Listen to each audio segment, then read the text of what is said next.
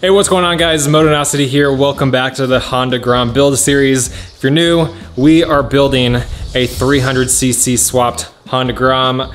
I got my man Fry here, and we have been waiting to get back on this. As you guys know, there's a lot of stuff going on. Parts have been delayed. It's been hard sourcing stuff. A lot of the stuff that we're getting has just been taking a while, but we finally got the pieces that we need to continue the build. Today we're gonna be doing, this thing is gonna really start looking like a bike because we're gonna be putting the brand new aluminum steering stem in here. It's gonna shed a lot of weight because the stock one, like this is just the bottom portion of it. It is, like this is solid steel and it's heavy. We've got a brand new aluminum piece that I picked up from Steady Garage, and that is gonna be going on here along with the new fork setup and the rear shock. Here's what the setup that we have right now. Of course, we got the frame extension and the lowering link on here, and we're gonna be able to put the shock in and the lowered forks. So I shipped out my stock forks to Steady Garage, and they actually did the modification that's both gonna lower the shocks and give them, or lower the forks and give them a lot better feel. They have a kit, it's a Racing Bros kit. It basically allows you to have a shorter fork that has a lot better internals. The reason I sent my stock forks is because they actually use some pieces from the stock forks for the rebuild process. But I'm really excited. It's gonna be really nice. If you didn't know, we are giving away this Honda Grom at the end of the series. If you wanna support over on Patreon, every dollar supported gets you an entry into winning this bike. So you guys can choose your level. You get a lot of other perks with it as well. Join in on the Discord server where we do a lot of the discussion about what we're gonna be doing on the bike, choosing colors, things like that. So yeah, make sure you head over there. The link will be the top link in the description so you guys can check it out. But let's go ahead and open up this box. I have not opened it at all, so I don't know what we're looking at, and we'll get to it. What's in the box? What's in the box? In the box. Yeah, so Racing Bros is the company that makes the shock and the fork kit.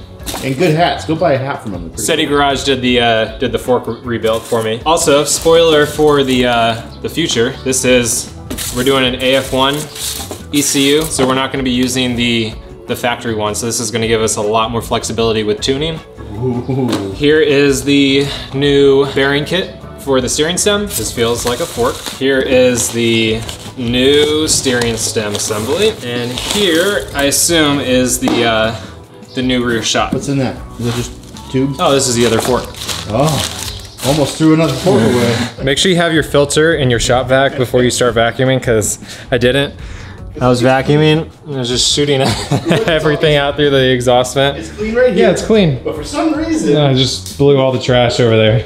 If you guys want to see all the videos that we've put out on the build so far, I'll have the playlist link to the entire build series down in the description so you guys can get caught up. Or if you're watching this in the future, you guys can easily find all the videos that come out after this episode. if you're watching this in the future, what's the future like? Is it better than 2020? Tell me which stocks to buy and if I should look out for alien cows or something. Alien cows? Yes. You don't know. That sandstorm could have brought the mummy as well. Alien cows sound amazing, actually. I'll have all these parts that we're putting on today listed in the description so you guys can know what we're putting on. All the parts that we put on in each episode are linked in the description so you guys can check them out. So first up is gonna be this steering stem. Like I showed you guys, we have this bearing kit that should be pretty nice because the stock one was, you know, sitting around. It's old and cheap and crappy, so let's see how the actual kit looks. I'm pretty stoked for this. So like I said, it's all aluminum, so it's light. Now, when a product says on the box in big red letters, please read the instructions before use. You know what we're gonna do? Probably not read the instructions and then realize that we should have about a half an hour in after we did it wrong. Here, front fork lowering kit. So that's what Steady Garage actually did for me. This is a splitter for the AF1 ECU, Racing Bros sticker pack. The steering stem comes in either, I think, raw aluminum or black. So I got the black. Dude, this looks so nice. Oh, wow. Look at this. Where's that? We'll unclip all this stuff here. Dude, this looks so good. It's anodized black, so it should match the satin black finish that I did on the engine really, really nicely. On top of that, then we'll still have our new bars, race bars that we're gonna be putting on. But first up is gonna be getting the steering stem and then putting the new lowered forks in here and just seeing how the bike sits, and then we'll move on to the rear shock.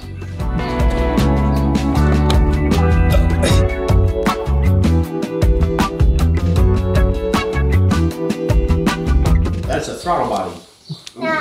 All right, looks like I'm gonna be building the bike on my own. Fry has been tasked with playing basketball with Aylin. It was requested. Oh yeah, it was requested. Dang, she got some mad skills. Oh, did that hit you in the head? Oh no, where did the ball go? What are you doing? It's a garden. It's in the garden? Yeah. Oh, why don't you grab it? I can't reach it. Assist. Oh, Yeah, he made it. Teamwork. I got it. Right here.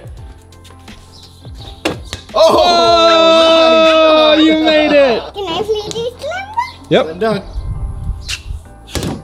Oh. Before we get started, if you wanted to just skip this entire step and you wanted a Grom, the 300cc motor, do what this one guy did. He took a CBR 300 and put a Grom wheel on the back of it. Oh my gosh. And he's local to Austin, so if you're on here, let me know. All right, so here is the steering stem. Lower part of the triple tree. This is gonna mount here, and then it's got this bracket here where the ignition is gonna mount to. And then here is the bearing kit. So we've got the seals, we've got the spacer washer pieces, and then we have bearings. All right, so as expected, we're running into some obstacles. So here we have the new steering stem. This doesn't have any of the bearings, any of the races, anything installed on here for actual install.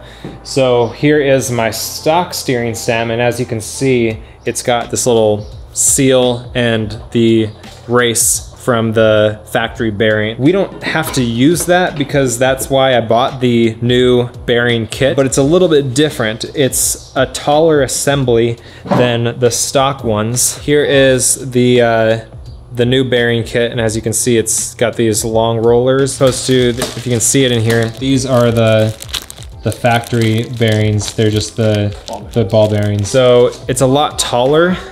But what you have to do is remove the races from in the frame where the actual steering stem will go through. You have the race on the top and you have the race on the bottom.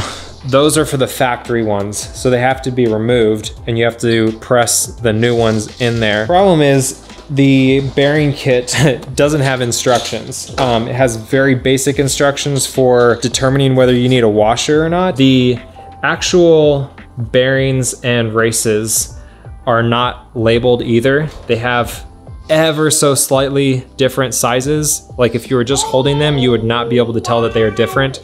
I actually had to measure them. The diameter of one of them was like 1 millimeter different from the other one.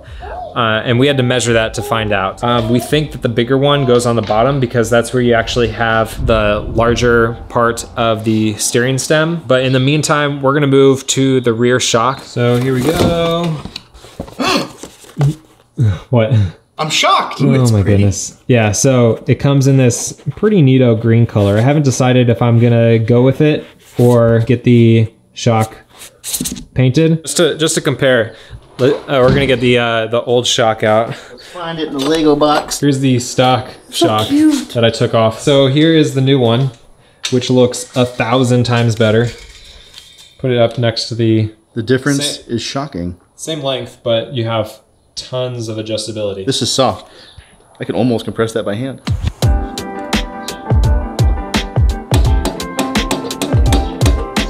The bushing actually isn't really on. Oh boy. All right, so while this is upright and I would prefer to have it like this, just so that this was like actually tucked in more, we're gonna have to reverse it because this is so wide, it bumps up against the lowering link. So if we flip it around, we should be able to, yeah. So that amount. Nice. There we go.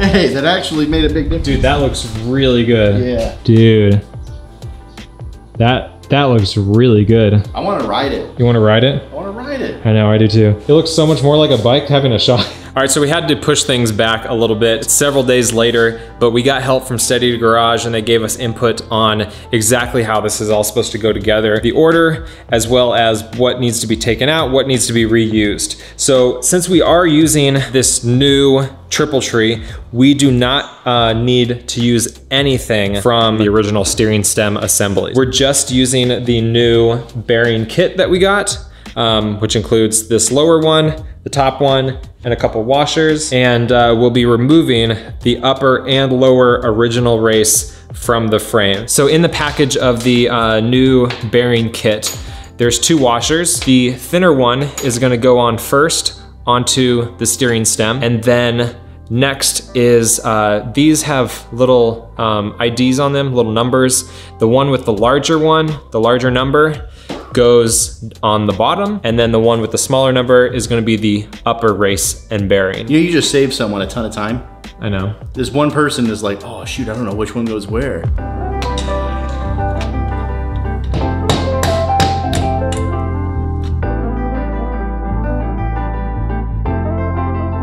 Dang, that's a big race. Oh man, you didn't catch.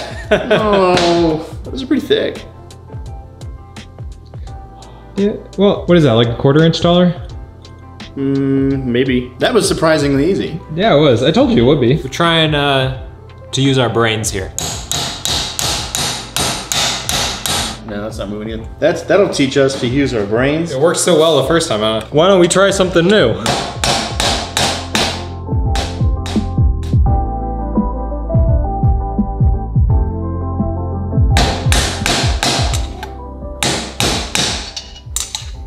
I caught it. Woo! Good job.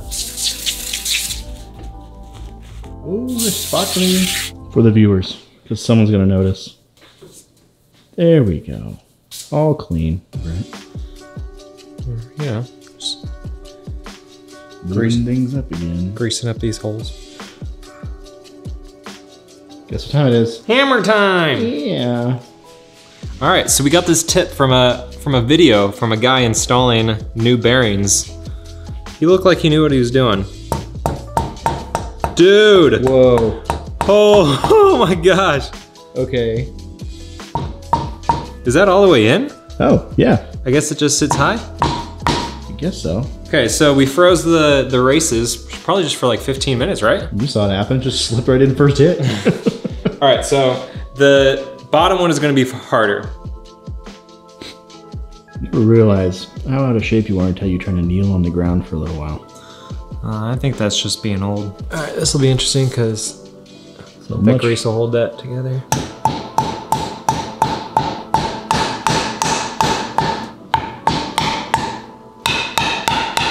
Oh, yeah. When All you right, get so in the right spot. we saw this tip from that other video that we watched, and what he did was use the original race to tap the new one in more.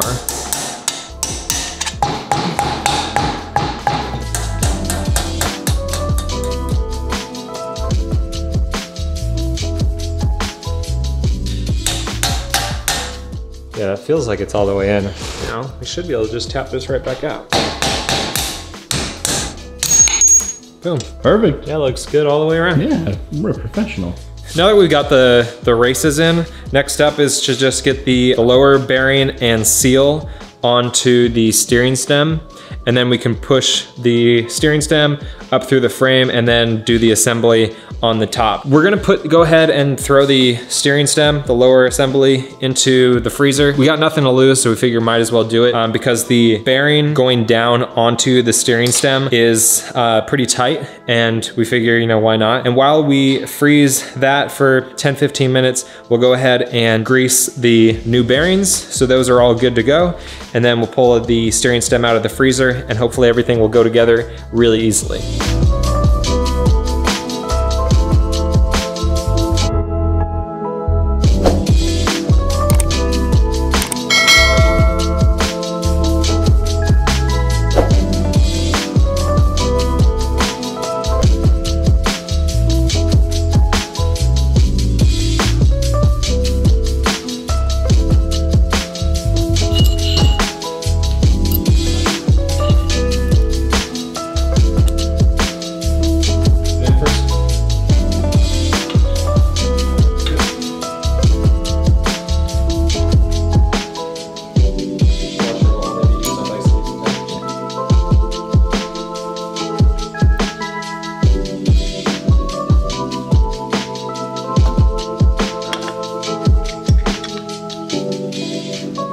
Yeah. A lot of turns. Hand tight's fine, right? Yeah, I think so. Yeah, we just need hand tight. Dude, that looks good. Oh, That looks so nice. It matches the engine perfectly. perfect, dude.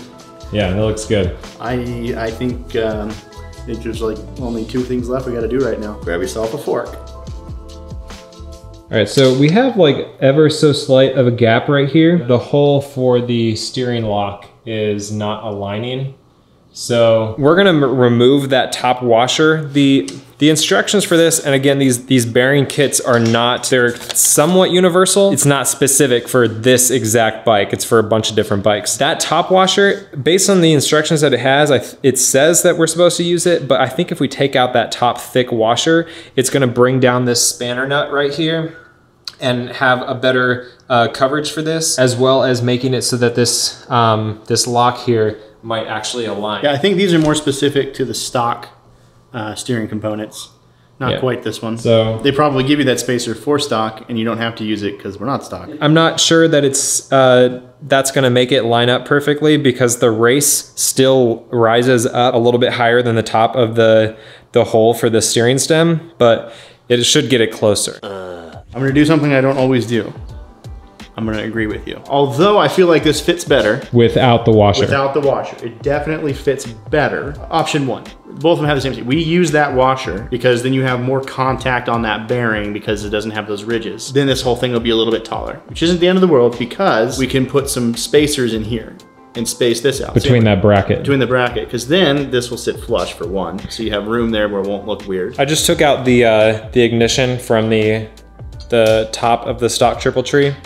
Which is pretty easy. It's just held in by 2 screws into the stock bracket. And since we don't need the stock bracket, we don't have to drill out the little pins that hold this bracket to the triple tree. Put it on the new triple tree, except the new bracket that comes on this kit, the holes for the screws are not countersunk like the ones are on the stock bracket. When you put the top of the triple tree on here, it bumps into the little hole right here when you turn the bars. That's one thing. And then, as Fry said, we can put a spacer in between this bracket and the upper part of the assembly to essentially lower where that pin comes out. All right, so we're gonna go ahead and just move forward for now. We're gonna leave it as is. We can go ahead and put the forks in now, but I wanna know from you guys if any of you have an idea on how this is supposed to be. Like I mentioned, right now we don't have that thick washer on at the top.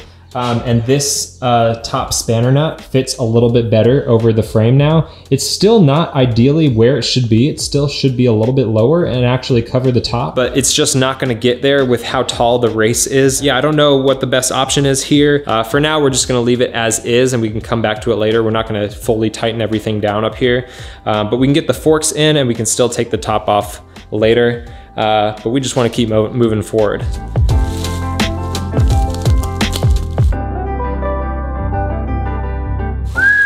Ooh, that's a dinner fork, son. Dude, that looks nice. Dude, yes. This looks so good.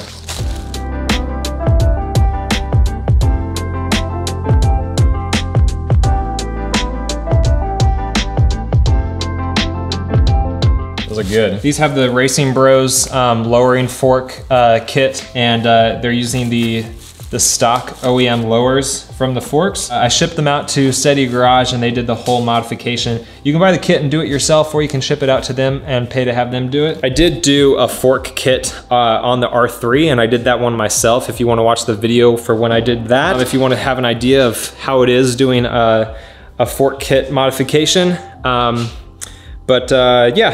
I figured I'd just have Steady Garage do this one and we'll see how it turns out. You okay? I can compress it. Oh, I tooted.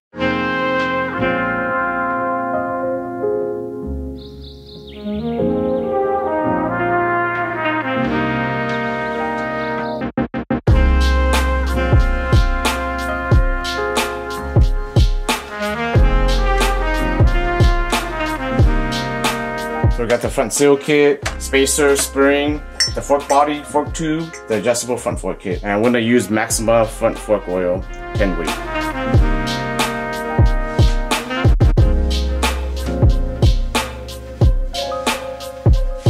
As you can see, the Racing Bro front lowering kit, the body is about, it has this 2 3/8 inch space right here. So that way it allows you to adjust for the height without having to open the internals up or the fork up. So once we loosen the top cap from the fork body, we could actually lift it up. At this point, it would be a good idea to remove the top cap from the damper rod.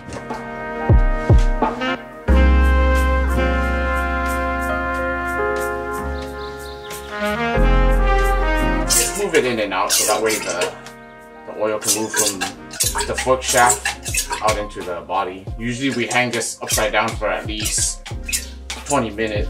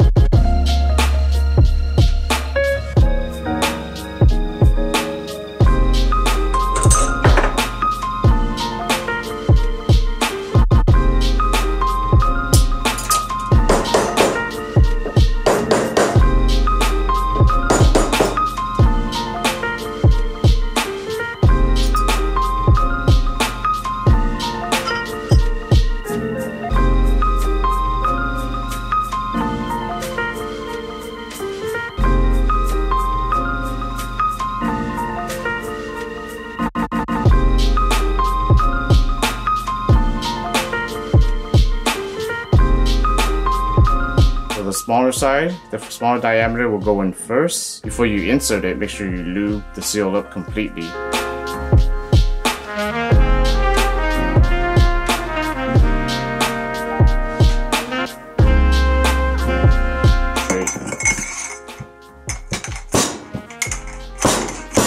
So we need to knock it down below the snap ring line.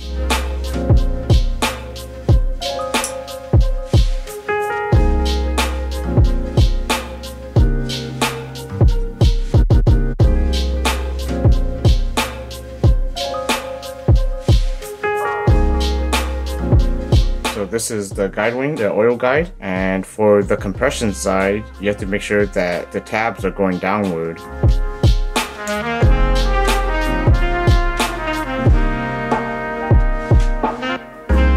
So once that's in position, go down and mount it back onto the vise.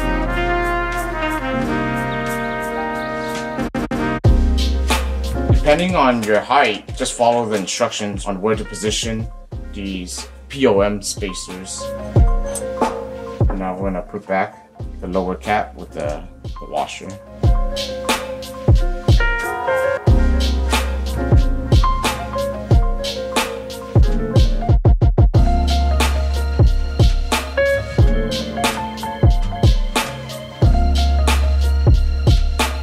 Once you see the fork shaft moving, then that means you're on point, you're tight.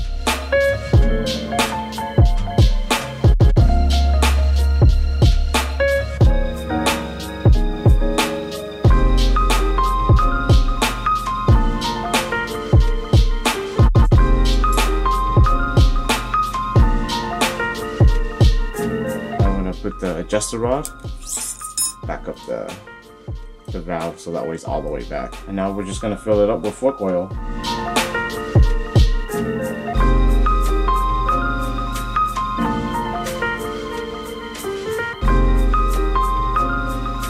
And make sure the height adjuster is all the way out.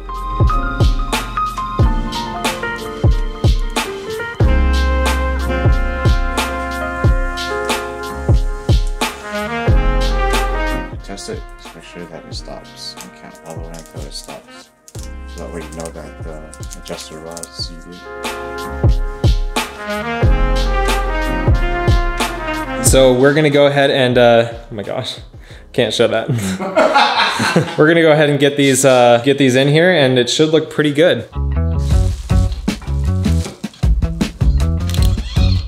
Ooh. They're so cute and tiny. Hit it with at least 12 Ugga-Duggas to make sure it's good and seated. Nope. To torque specifications.